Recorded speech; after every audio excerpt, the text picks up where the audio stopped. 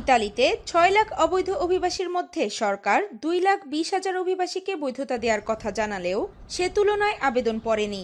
গত ১৫ দিনে জমা পড়েছে মাত্র ২৩,৯৫০টি আবেদন। কৃষিক্ষেত্রে এ হার মাত্র ৫ ভাগ।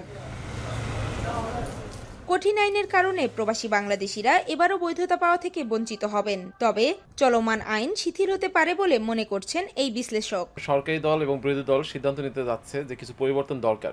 এই ক্ষেত্রে আমাদের যে আন্দোলন হচ্ছে, বিশেষ করে বাংলাদেশিরাই কিন্তু আন্দোলনটা অংশ নিচ্ছে, এটা অনেক গুরুত্বপূর্ণ ভূমিকা রাখবে বলে আমার মনে হচ্ছে। এদিকে রোম দূতাবাস অ্যাপয়েন্টমেন্ট ছাড়া পাসপোর্ট এবং সার্টিফিকেট দেওয়ার সিদ্ধান্ত থেকে সরে আসায় অবৈধ প্রবাসী অভিবাসীরা পড়েছেন বিপাকে।